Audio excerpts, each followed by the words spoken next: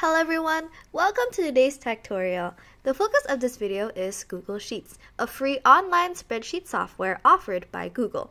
For this video, we'll be sharing some tips and tricks that could really help you. Surprise! Can you believe that Google Sheets also has its own template gallery? Before clicking on a blank document by instinct, you can try browsing through Google Sheets' various templates, such as for attendance, gradebook, to-do list, and many more. So, if you ever need a specific format to use for your Google Sheets, make sure to check the template gallery first. Who knows, perhaps you'll find the perfect one, which can save you a lot of time. Similar to Google Docs and Google Slides, Google Sheets also has a feature which allows you to edit offline without an internet connection. Therefore, you won't have to worry about a bad internet connection, which can restrict you from editing, and overall just wastes your time.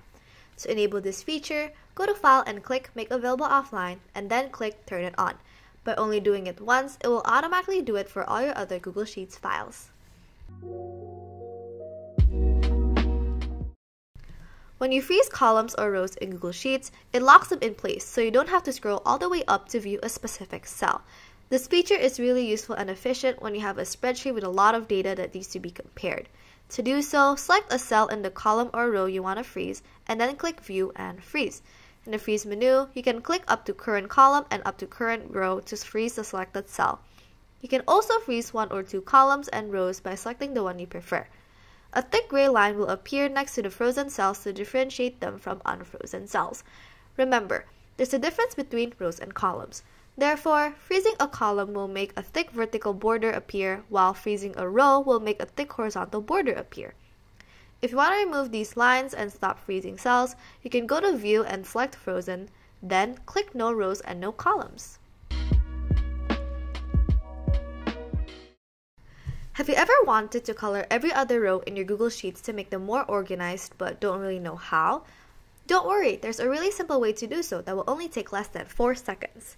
First, go to Format and select Alternating Colors. You can choose from the default styles or customize the colors of the headers, footers, and columns to your own choice. Once you're done, you can click Done and voila! Your spreadsheets now have alternating row colors. If you feel that your spreadsheets look quite boring, you can actually customize them through themes. Note that there are differences between themes and templates, so make sure to not get them mixed up. To apply a theme, select Format and click Theme. If you scroll here, you can see that Google Sheets offer a variety of preset themes to choose from. You can either use these by simply clicking on your preferred theme, or you can actually customize them yourself. To do so, select Customize in the top right, and here you can pick your own font and colors. Thank you all for staying until the very end of this video. We hope that by watching our video, you're all able to learn some new tips and tricks on Google Sheets. Stay tuned for new tech tutorial videos every week. Don't forget to leave a like, subscribe, and of course, turn on the notification bell to get notified whenever we upload. See you next time!